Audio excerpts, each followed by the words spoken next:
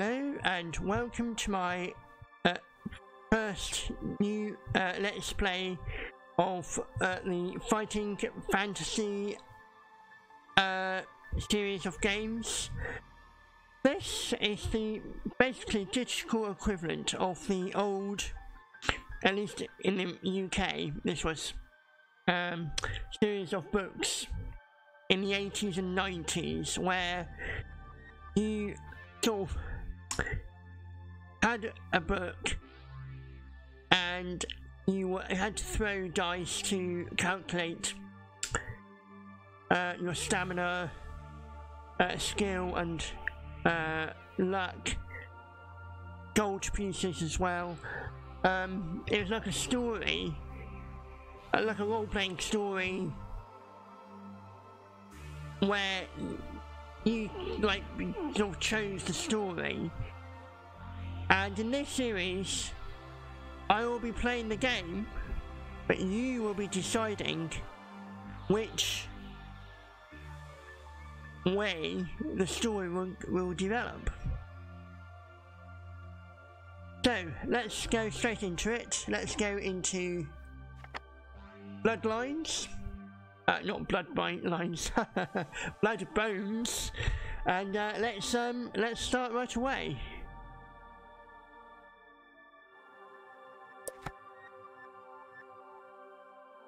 Bloodbones is a fighting fantasy game book, an interactive adventure in which you are the hero.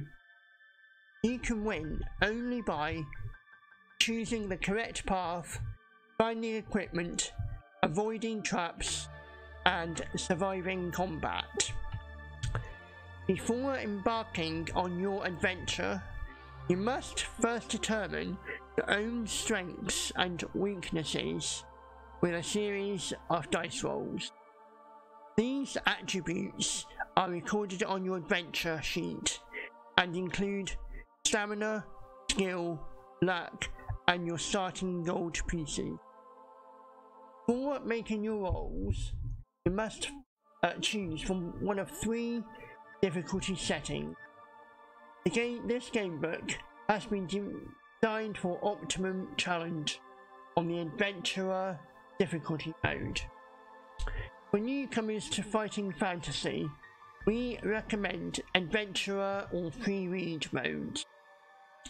For experienced readers already familiar with printed versions of this game book, we recommend Hardcore Hero mode. Adventurer.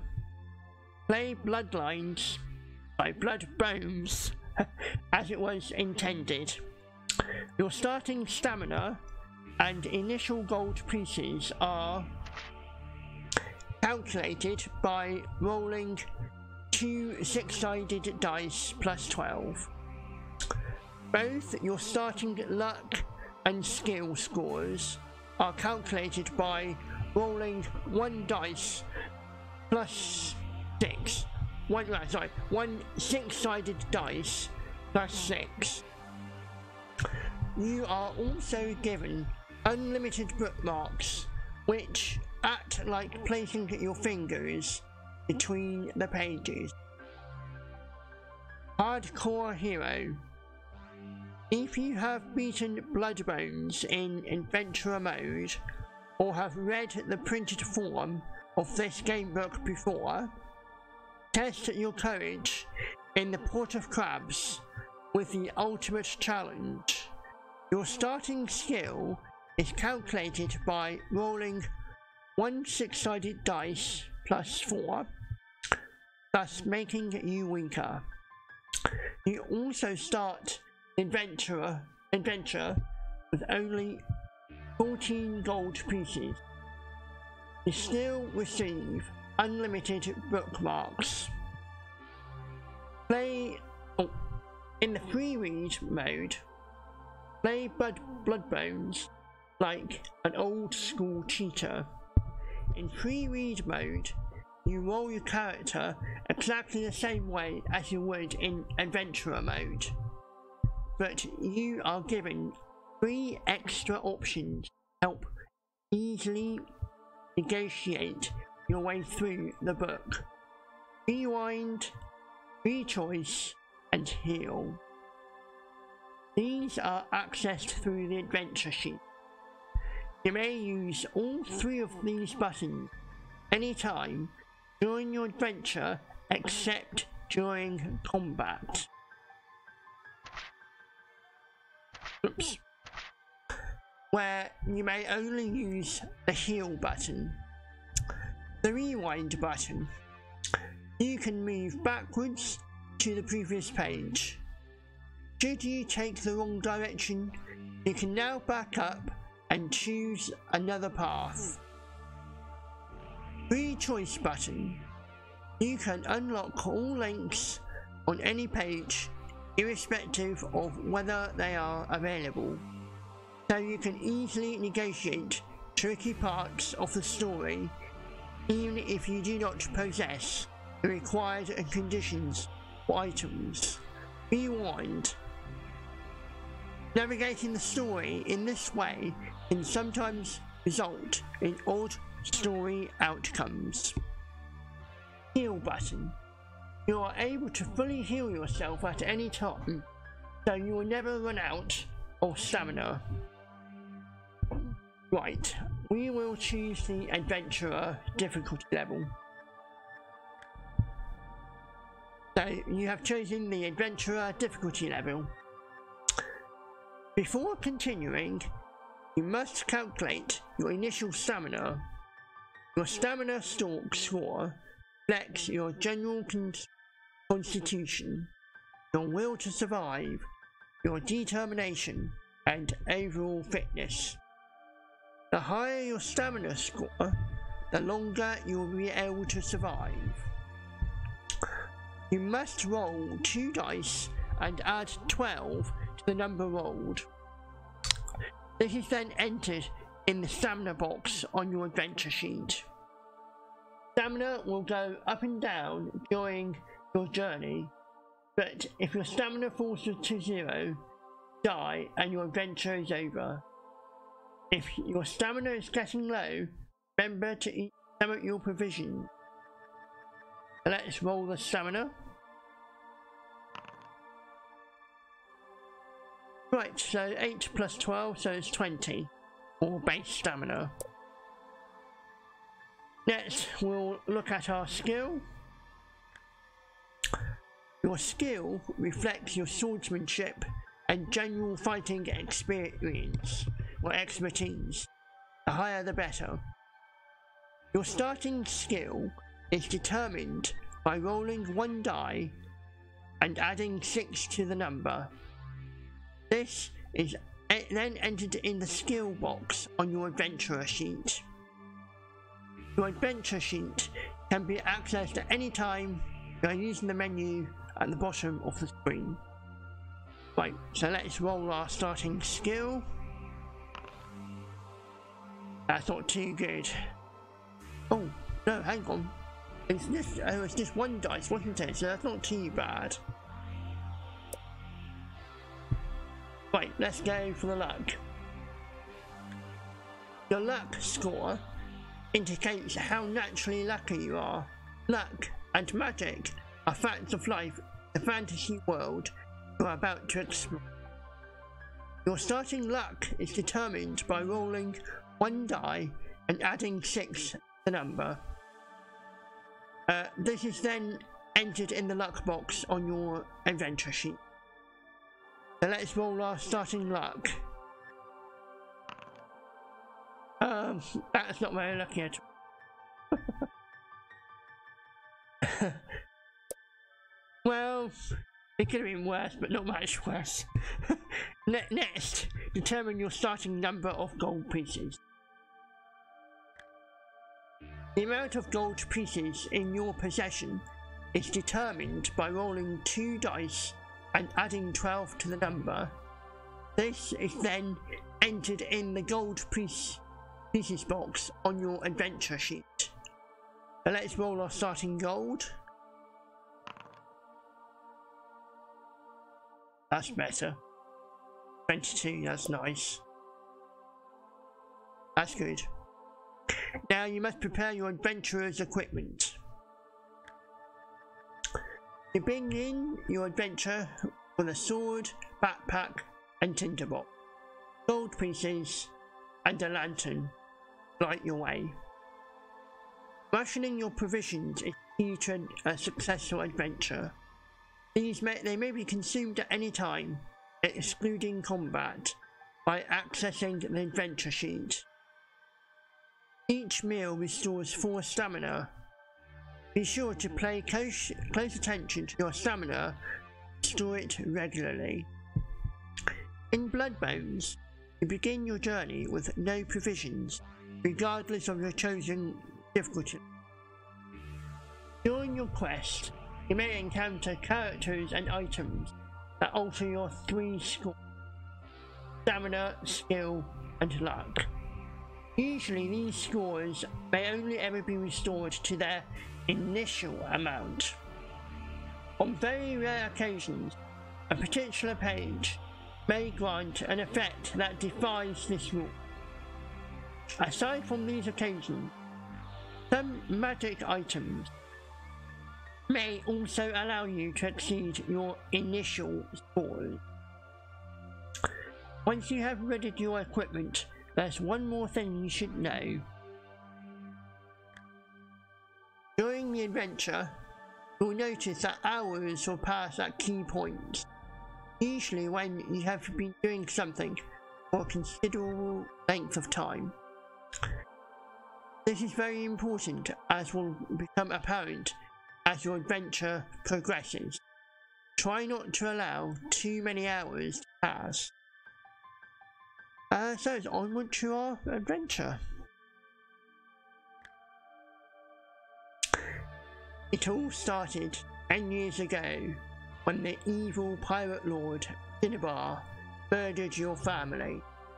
At the time, you were only 12 years old and lived with your family in the small fishing village of Clam Beach on the northern coast of Bloodlines, halfway between the 2 major ports of the kingdom, Arab, home to all lawful adventurers and sailors, and the sinister Pot of Crabs.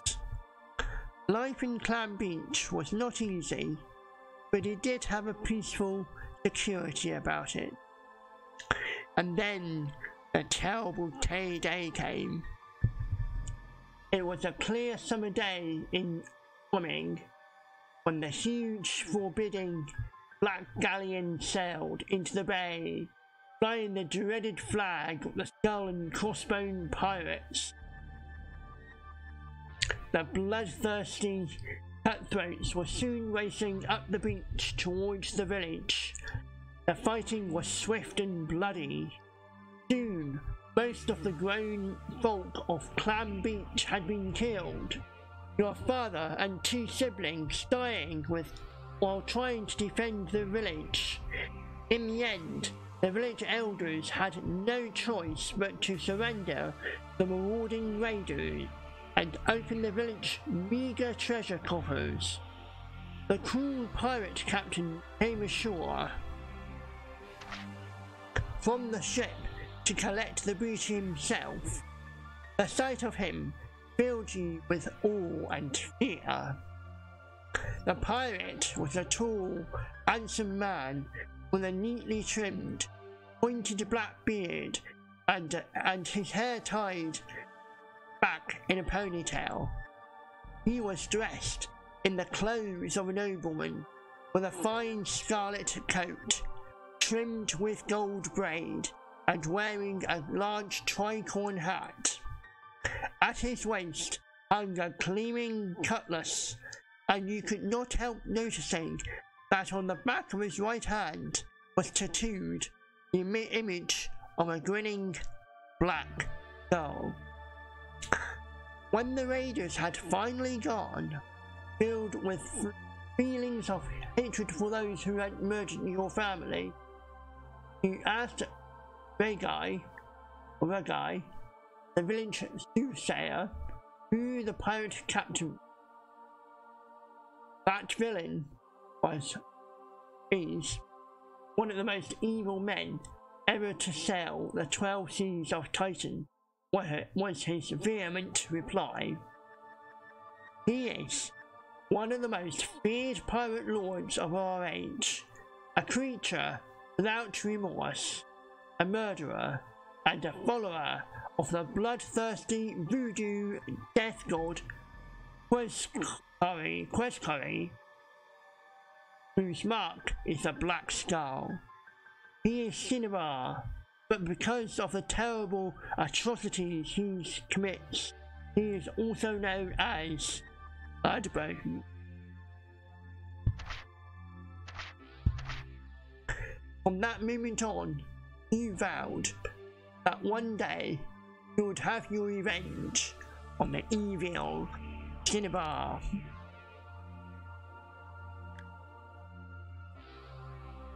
Your mother became ill soon after that dreadful day, and 3 years later she died.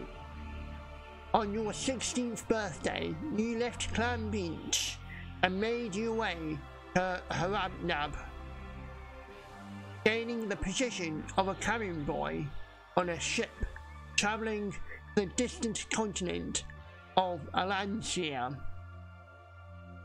For the last 6 years, you have sailed all across the globe, but you never forgot the promise you made yourself a decade ago. Over many voyages, you have tried to learn as much as you can about the rogue captain. You discovered that Cinnabar's galleon, the Virago, is frequently seen sailing in the waters around Nankunu Bay, and that he has a hidden base somewhere close to the Port of Crabs. You also gleaned as much information as you could about the notorious city, and so, when you decided that you were at last ready to confront your enemy, and the chance of passage on a merchant ship sailing to the Port of Crabs came up, you leapt at the opportunity. Vengeance, you are sure, will soon be yours. The Port of Crabs is haven to every pirate, buccaneer and freebooter who ply their trade off the coast of the Kingdom of Ruddlestone in the Old World.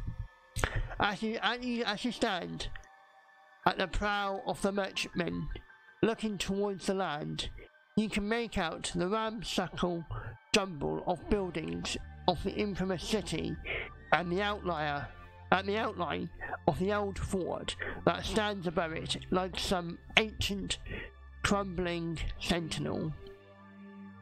The merchantman bumps against a stone jetty, and you quickly disembark. Not only is the Port of Crabs one of the most dangerous cities in the old world, but a thick fog is starting to roll in from the sea. It is late afternoon on a chill day in the month of unlocking, and the docks are bustling with activity. Standing close to the quayside is a large old stone building, which looks like it could withstand a battering from Hydana, god of the deep himself. Hanging over its sturdy oak door is a faded sign declaring that this is the Jolly Roger. This seems as good a place as any to begin your search for Cinnabar, so you enter the inn.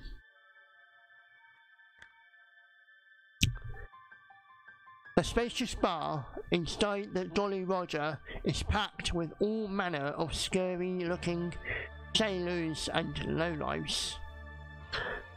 The landlord is as big as an ox and has a large anchor tattooed on one arm. No one takes any notice of you as you enter, so you approach the bar and order a tankard of ale costing 1 gold piece. You decide to question the landlord about Cinnabar. First, over your tankard of ale, you talk about the weather and the state of trade, and then draw the innkeeper onto the subject of the pirate you seek. I hear the Virago plies these waters, you say. I'm surprised we weren't attacked ourselves. Not anymore, it doesn't, the landlord replies. Have you not heard? Cinnabar has been dead for the last 6 months. Cinnabar dead? You have come all this way after years of harbouring desire for revenge, only to find that the dread pirate lord has already passed from this world? You ask the landlord how he died. Have you not heard? I would have thought that everyone as far as the Diamond Islands would have heard it by now. It all happened last hiding. You listen attentively as the innkeeper relates the tale. It appears that Cinnabar and his crew were emptying the hold of a galley sailing from Harabnab to Arkleton in distant Analand, where the renowned bounty hunter Conan caught up them in his ship, the Fortune. Unable to escape, Cinnabar and his men had to defend themselves against the crews of the galley and Conan. Fierce fighting ensued, with Cinnabar eventually falling at Conan's hand, having suffered an incredible number of wounds, his body being lost to the sea. With their leader killed, the surviving members of his crew fled aboard the Virago, returning to the port of Crabs. Soon after, Cinnabar, second in command, Mirel the Red, set off in the Virago amid terrible storms, purposely to recover her captain's body. Many now believe that the pirate lord's galleon sank as has not been seen since, the landlord says, concluding his story. You thank him for his help, and in a bewildered daze, you make to leave the inn. You console yourself with the thought that at least the murderer of your family has at last been brought to justice. As you leave the Jolly Roger, you feel someone pulling on your jerkin. Turning round, you discover that an old drunk, slumped at a table by himself, is the one trying to attract your attention. Just because he's dead doesn't mean he's at rest, mutters the drunk. Curious about the drunk's words, you sit down opposite the old man and ask him what he means. Let's just say you don't want to go believing everything you hear. But I know what's going on. Oh yes, old Dreg knows. Cinnabar isn't really dead, see? And he's coming back, the old man says in a harsh whisper. Intrigued, you press Dreg to tell you more, but he suddenly becomes serious and looks around the barroom uneasily. Not here. Meet me outside in 10 minutes. You nod in agreement and leave the Jolly Roger.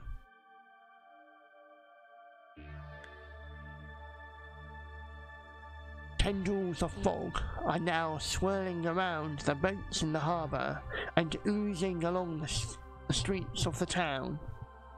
When the 10 minutes are up, you quickly return to the old Jolly Roger and sneaks down the side alley next to it. In the mist and shadow at the end of the narrow alleyway, you can make out 3 figures standing over a 4th, cowering on the ground at their feet. Wasting no time, you draw your sword and dash towards them. Hearing you approach, the 3 pirates turn to face you. The burly characters are ugly, scarred rogues, and the biggest of them, who is easily wielding a heavy wooden club in one hand and holding a bullwhip in the other, looks as if he has some ogre blood in his lineage. At the pirate's feet lies Dreg, beaten, bruised, and only just conscious. "Here's the snooper," growls the half-ogre. "You're no match for us. By the time we finish with you, you'll be feeding the shrimps, or rather, the shrimps will be feeding on you." The other 2 pirates burst into coarse laughter at the companion's joke. "Yeah, you're fish bait." Still laughing, the ruffians advance towards you. Apart from the half-ogre, there's a well-built bearded man, missing most of his teeth, and a leaner rogue with 2 ugly red stars running down the right hand of his face. You may be about to engage in your first fighting fantasy battle. Would you like to know more about how combat works? Yes, please. When you begin a battle in Fighting Fantasy Classics, your adventure sheet will appear at the bottom of the screen, displaying your stamina, skill, and luck stats. Above this, the monster encounter sheet will appear, displaying the stamina and skill of your foe.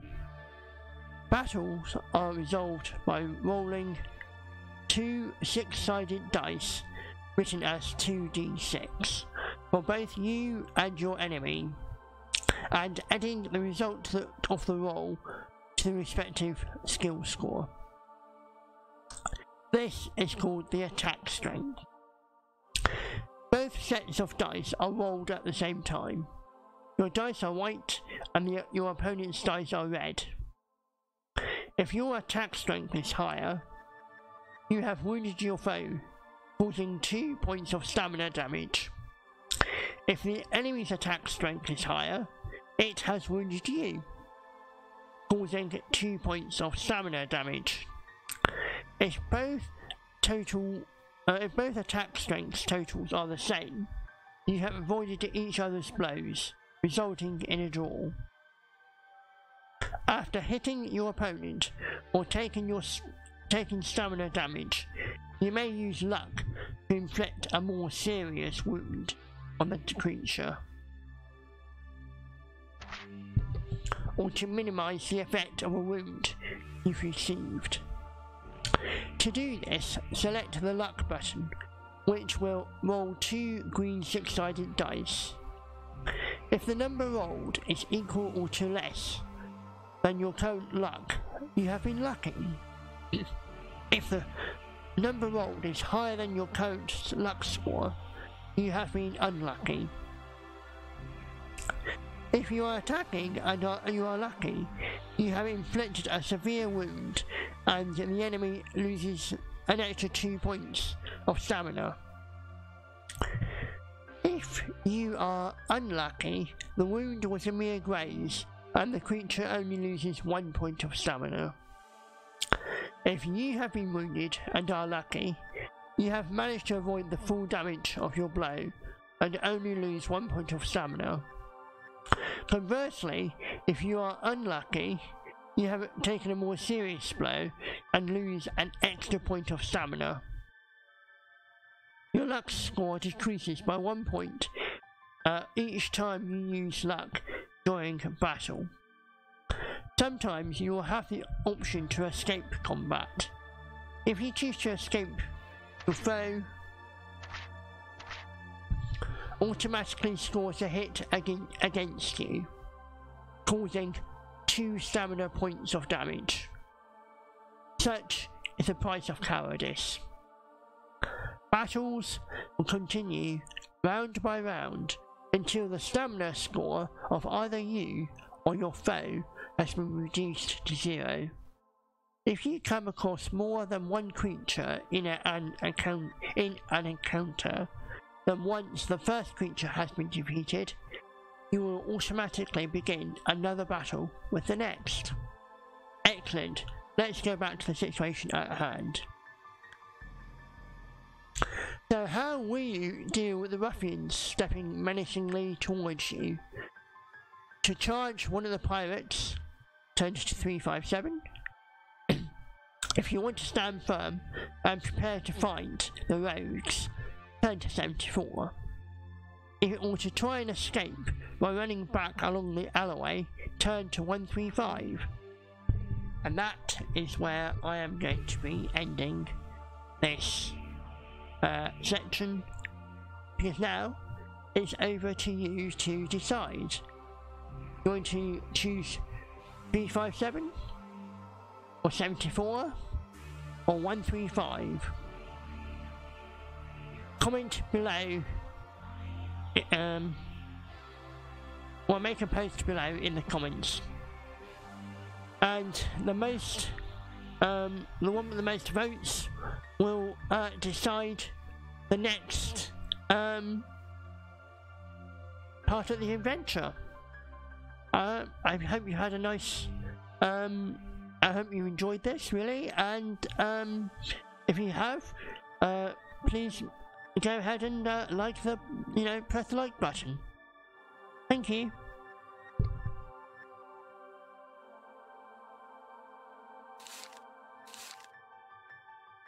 One more thing.